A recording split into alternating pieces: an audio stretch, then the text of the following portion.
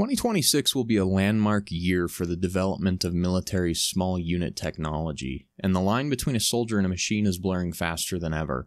The US military isn't just issuing new gear, it's building a new kind of soldier by fusing them with technology.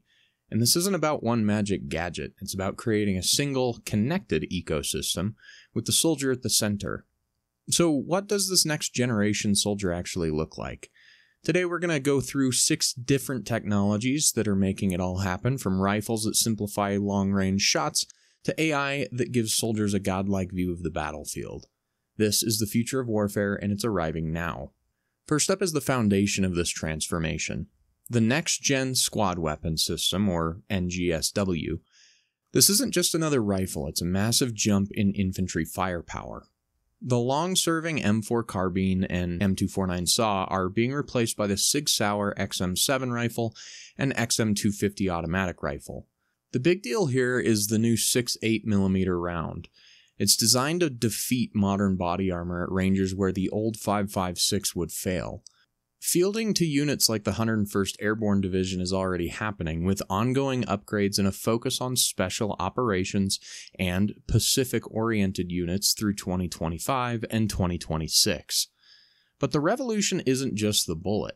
It's the XM157 fire control system, developed by Vortex Optics.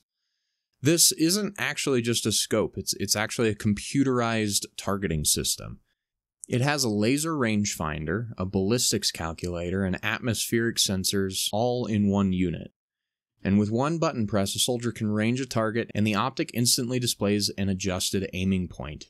It turns complex long-range shots into a simple point-and-shoot process, which dramatically increases lethality. The second thing to keep your eye on in 2026 is the further development of AI-powered mixed reality headsets.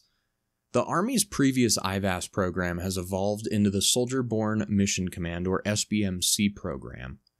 In late 2025, companies like Anduril and Rivet won major contracts to rapidly prototype these systems.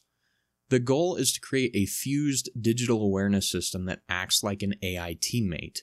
This isn't just about better night vision, it pulls data from every sensor on the battlefield, like drones, ground sensors, and other soldiers, and it fuses it into one clear picture for a soldier to see. With these systems, soldiers can see friendly troops as blue icons overlaid on their vision, and the system uses AI to track hidden threats, displaying their predicted locations on the heads-up display.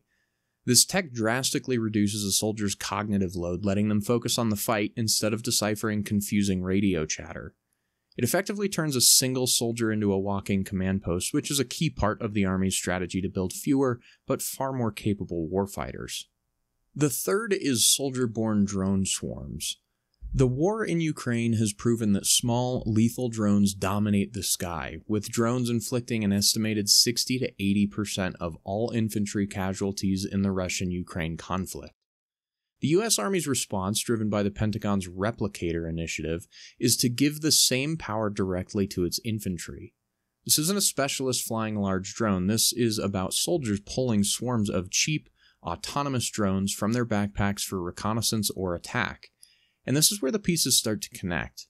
The SBMC helmet systems are being designed to control these drones, so a soldier can simply look at a building, tap it on their display, and task a loitering munition to strike it.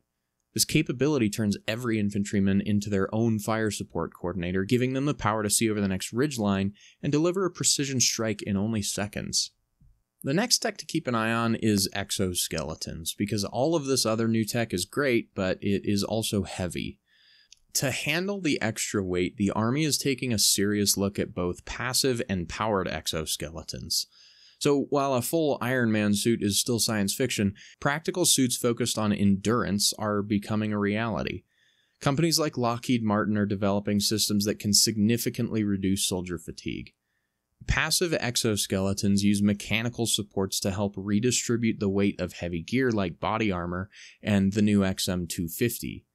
Powered systems are being tested for logistics, allowing one person to lift up to 90 kilograms with relative ease.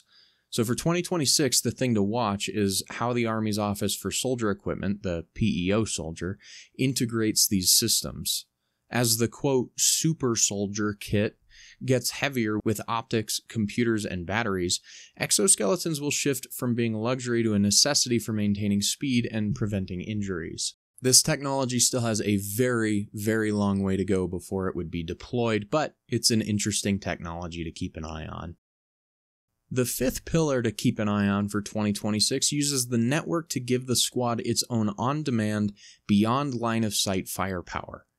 The concept is called the Precision Grenadier, so while the XM157 fire control on the rifle does not program grenades itself, its real power is in its networking capability known as intra-soldier wireless. The vision is to link targeting data across the entire squad. So if you'll imagine for a second a soldier using a small drone that spots an enemy squad hiding behind a building, that soldier designates the target on their display, and that targeting data is then instantly transmitted to a Grenadier in the squad. The Grenadier's own networked sight, now synced with the drone and the first soldier's optic, can calculate the exact trajectory to airburst a grenade directly on top of the enemy's position. This creates an incredibly fast and precise indirect fire capability at the squad level, turning data from the AI helmet and drones into an immediate lethal effect.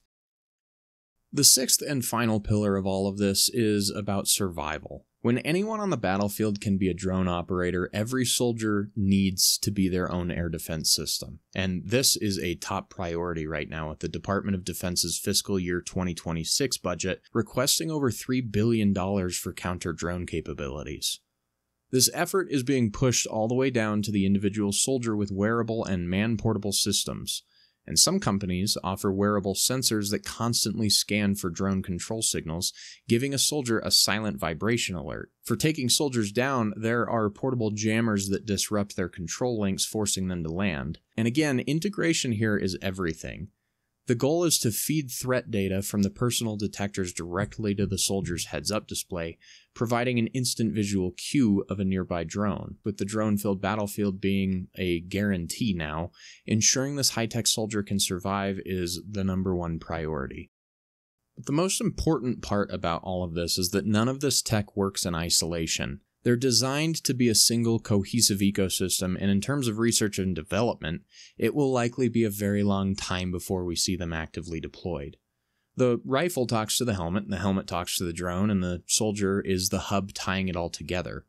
The strategy from the US military is clear.